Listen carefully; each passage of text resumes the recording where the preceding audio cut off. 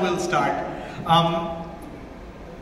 Rani, you've had this incredible career. You've been working for I think this year you complete 27 years in the movies. Yes. I counted as a leading lady, you've done roughly 45 films. I'm not counting the guest appearances, the friendly appearances. You won 8 Filmfare Awards. You've had a full career, and it doesn't look like you're in any mood to slow down, as you shouldn't. Your last film, Mrs. Chatterjee versus Norway, was a film that broke that myth that female-centric films won't work at the box office in a post-pandemic world. Those films were not working. Those content-driven films were not making a mark theatrically. They were all mostly moving to streaming. And here was a film that came and did significant business at a time when those kind of films were not working. They were the tentpole action films that were only working at that time. If you could attribute, Rani, your success and the longevity of your career to one quality, what would that be? I think that one quality would be having faith. You know, to have faith in the audiences, to have faith in yourself. The fact that we have to constantly work hard on ourselves to improve ourselves with each growing film or with each growing day. I think that's been my motto, that whatever film I have done, I need to better that in my next film. And to have faith in the audiences that they will give you an answer, whether good, bad, ugly, great. They are the real critics, you know, so to say. And for them to tell us what they are liking, what they are not. And the audiences are the ones who actually tell us what the trend of the mood of the public is like. Right. You know, what are they kind of accepting? What are they talking about? What are they wanting to spend their hard-earned money on which content? You know, and they are the ones who tell us and decide our longevity. Right. You know, it's very interesting what you said. You said faith, and that brings me to ask you, it's no secret that when Mrs. Chatterjee versus Norway was ready to be sort of shown to the world, the producers had offers from some of the big streaming platforms to go straight to digital, to go straight to streaming.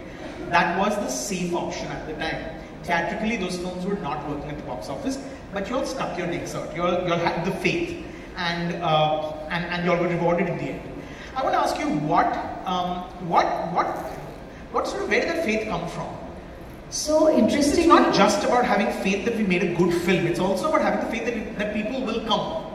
Yeah. So interestingly, when Mrs. Chatterjee was offered to me, it was offered to me in the pandemic time.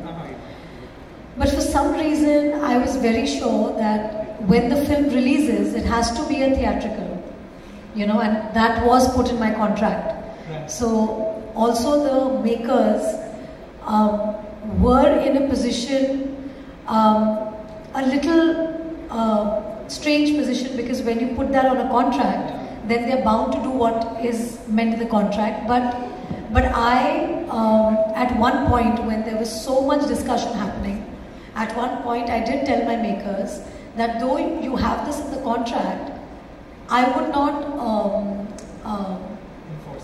enforce it or stop you from wanting to do a digital platform, because as a producer, I want to be with you and I want to support my producers in the sense that if you feel that that would be a better business decision for you, then might as well. Because a lot of films that started pre-pandemic, in the pandemic time, they just decided to release it on OTT. Yeah.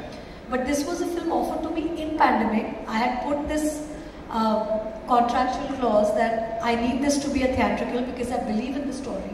I believe that this film should reach out to as many people. Not that if it would stream on OTT, it wouldn't reach to a lot of people. But I think when a film releases theatrically, it has a lot more, I would say, excitement in terms of there is more a commitment from an audience that they decide to go, make a plan to go to watch the film as opposed to being at home and getting the content it's appointment easily. viewing, It's like appointment viewing.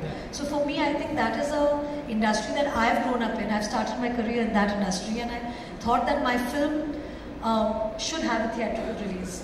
But I still gave that option. But I think somewhere the producers also garnered that faith during when they saw my passion, saw the film, and they said that no, Rani, We want to go with your passion. We want to go with your confidence, and we will be. And I feel that is applaud worthy, because even after me telling them that they have the right to veto my contractual clause, they still said that we will respect the decision, and we will have, because we have faith in the film, we will go for it theatrically. Especially Z producers, like they were distributing the film, they were headlining it. Z and Emmy, they both were hand in hand, and I can only be very eternally grateful for them that they took the step, and I can have to thank the audience that they came in big numbers to see my film. So I'm grateful for both the involvement of my producers and my audience. So thank you, audience. But Rani, what do you think of streaming as as a medium today? It's a very vibrant medium. Many of your peers, many of your colleagues, many of your juniors are working in both long form series and in films that are made straight for streaming. Is that something that interests you? Of course, I think any medium that that has great content would always interest me, because when I select a film, I'm always looking for that one story that I want people to know. Or it's a story that has not been given that much traction when it came, a real life story, or a story of an inspirational woman, because I've always tried to portray strong women characters, bring the strong Indian woman on a global platform and tell people that here we are, this is what Indian women are, you know. And through my career, I've done that for the last 27 years. So I'm always looking for that story or that subject or that character that drives me, you know.